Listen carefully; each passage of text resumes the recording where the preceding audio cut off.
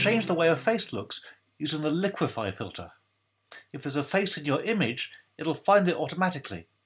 Here you can do things like changing the eye size, height of the nose,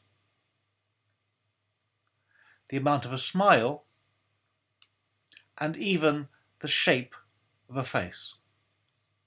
But what if you want to do something more? Let's make this face frown.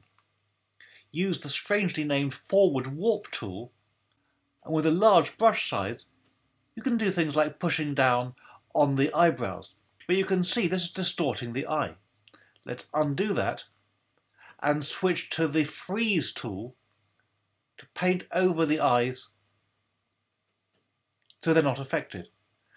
Now when we use the Warp tool, the eye area is left alone. We don't need to see that eye area highlighted.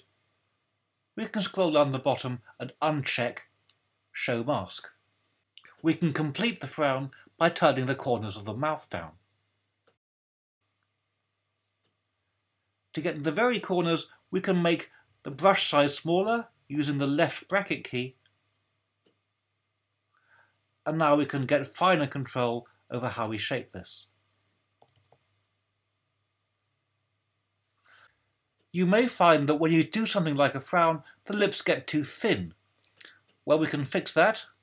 Let's go back to the face controls and simply make the lower lip and the upper lip thicker again.